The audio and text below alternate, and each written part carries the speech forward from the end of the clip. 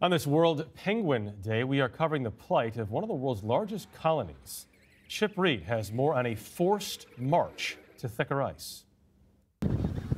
Emperor penguins have long endured the brutal conditions of Antarctica. But now, satellite imagery shows that for the past 3 years, their second largest colony, where up to 25,000 pairs mate each year, has suffered a catastrophic breeding failure. The cause? Unusually warm and stormy weather has destroyed the stable sea ice where they breed. So in some ways, this is a story of survival. Emperor penguins, the largest of all penguins, were the stars of the Oscar-winning documentary March of the Penguins, which followed their grueling 60-mile trek to their breeding grounds where temperatures approach 80 degrees below zero. In 2017, CBS News saw firsthand the overall decrease in penguin populations in Antarctica.